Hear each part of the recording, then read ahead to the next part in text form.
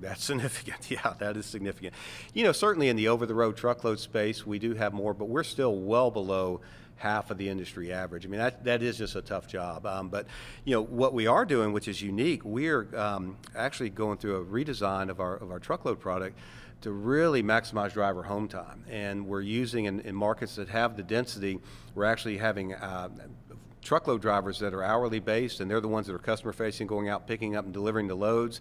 And with the drivers that are running between facilities or drop lots or power centers, we're trying to do as much as we can to get them out and back at night, or certainly home multiple times during the week. We've always made sure we get our drivers home every single weekend without fail.